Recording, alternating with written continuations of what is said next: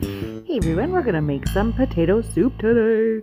First thing you're gonna do is wash your potatoes. Make sure you wash them really well. Then you don't actually have to peel them if you don't want to. Put them in some boiling water. If you're like me and you didn't grab enough, grab some more. Chop those up, add those to the boiling water. And then whatever potatoes you have left over from washing, just roast those with some carrots the next day. Then boil it up, make sure you're stirring them. And then you're going to check and see if they are fork tender, which just means that when you prick them with a fork, the potato slides off the fork.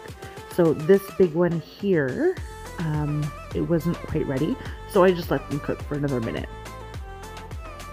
And then you're going to strain the potatoes. Be careful, the steam is quite hot. And yeah, so after you have strained the potatoes, you don't want to rinse them with water or anything. Just put them right back in the same pot because the heat from the pot is very useful. So add some butter and some milk. Doesn't look like a lot of milk, but we will add more. I don't know why I took that picture. Add some sour cream, and then your salt, your pepper, and this garlic spread from Costco. It is really yummy. Also some grated Parmesan cheese, and it will look like this. Then grab yourself some sort of device to mash the potatoes. I'm using this handheld blender thing because I was feeling a bit lazy. But if you only have a potato masher, it totally works just as well. Sometimes I prefer to use a masher, but this was just easier.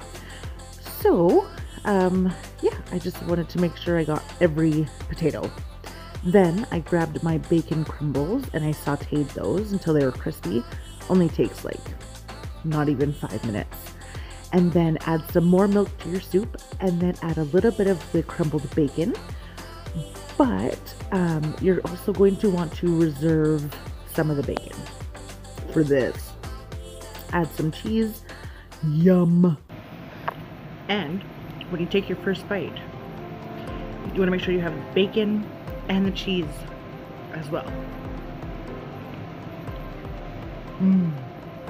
It's so good. What I don't have though, green onions. If you had green onions, you just chop them up, sprinkle them on top. Heaven! So if you want to reheat your potato soup, it's gonna kind of look like just like super creamy mashed potatoes. So what you want to do is you want to grab yourself a pot. You're gonna reheat it in the pot, and you're gonna add more milk, so it becomes more of a soup consistency again.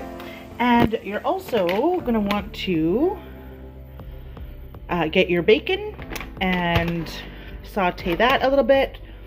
Grab yourself some cheese. You're gonna want to grate that and basically start all over. It doesn't look pretty, but I promise it'll be delicious. You just gotta keep mixing on a medium-high heat and you'll be good to go.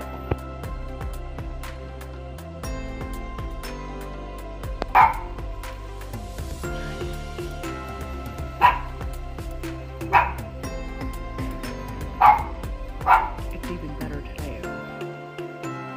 Yum. Let me know if you try it, and subscribe if you want to see more of these types of videos too. Bye.